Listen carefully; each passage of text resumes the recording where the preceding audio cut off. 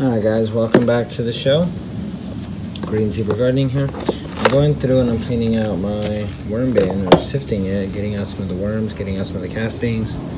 I'm working on the second tray now. The first tray is that middle one. So I'm going through, and all I gotta do is just sift. I know there are a lot easier ways to do this. You put it in the sun, you move the food all over to one side, and whatever. You know what, this is what's working for me. So I'm dumping all the excess that hasn't been processed. So I'm gonna go ahead and finish up. It's really not that hard. Put in a little bit of it and shake it out. Be right back. Yes, some of the worms will fall through if your holes are too big. Like that one there. Here's a few more. That I'll run the other bin. The paper, I had the kids help me shred them up. I don't think it's going to be enough for this tray, just based upon how much I used last time.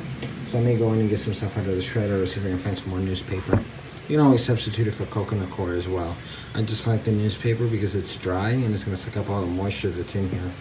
I guess I could let the coconut coir dry. Alright guys, so it's pretty much done. I mean, there's a little bit left over in there, but that's fine. This is what I got out of those two. Maybe to take a couple gallons. Man, this thing goes in pretty deep. So I'm looking at about, I'd say, a gallon or two. Just straight worm castings. These are a little wet.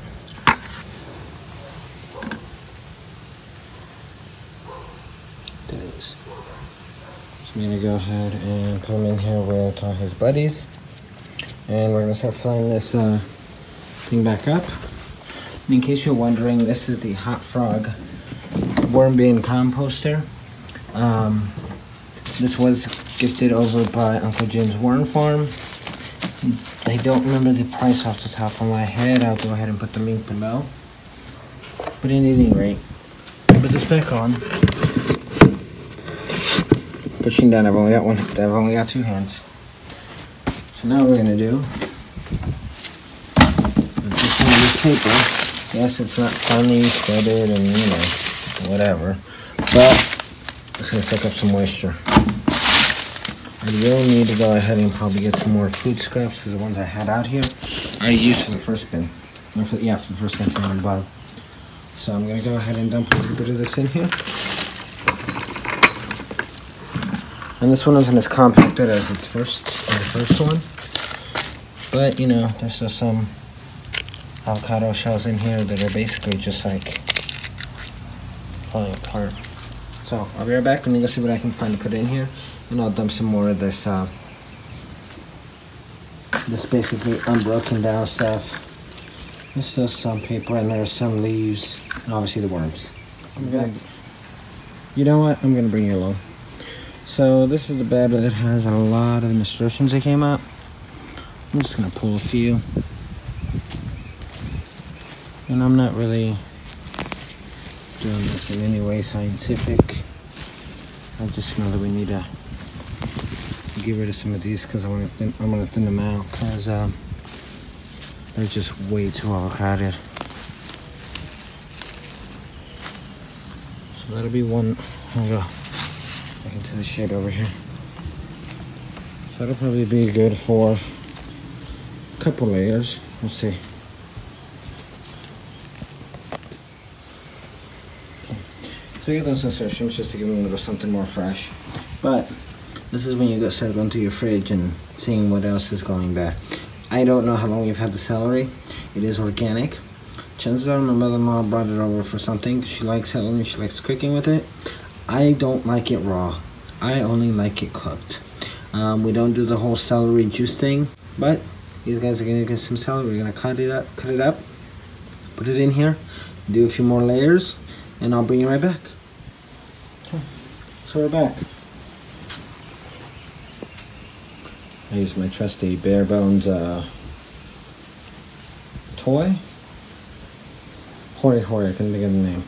This is the recommendation that came from Jess over at Roots and Refuge. If you're watching me, you probably know about her, and so you know how much she loves this thing. But anyways, I cut up some of the celery with that. Cuts beautifully. Now, what I'm going to do is I'm going to cover it up some more. Some more of this paper.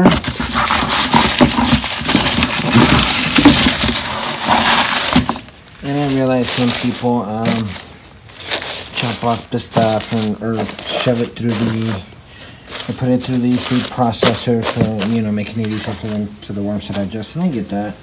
They get through it faster. But you know what? Last time I checked on this, it was probably about a month ago. So I want them to take their time to get through this. I mean, just the one harvest. I mean, this is a lot of castings. I think I'm going to let them dry out a bit. Spread them at least overnight. I'm going to go ahead and put them into the, over at the pomegranate tree and kind of mix it in with the plants I just put out today. Anyways, then just make it it's like making lasagna. Which eventually you will eat. You're going to use this awesome fertilizer in your garden.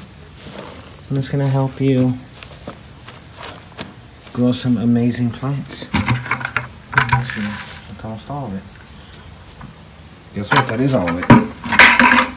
So now, I'm going to cut this up and put the rest of that newspaper on there, and I might go see if I can find a few more sheets. But for now, I'll be right back.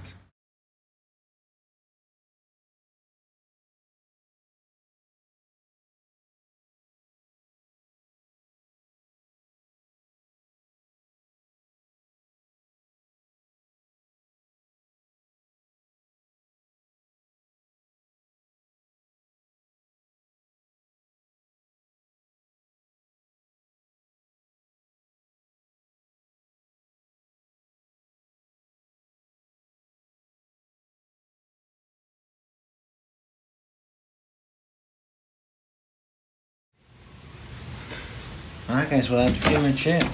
Make the rest of the newspaper on there.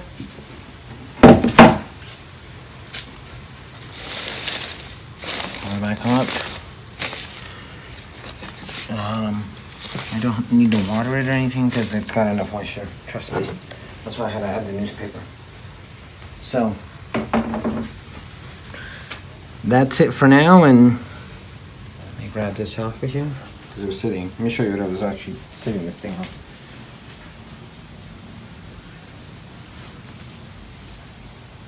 I'm sitting right here, just so you guys can get that shot. We'll have to see how it ends up in editing.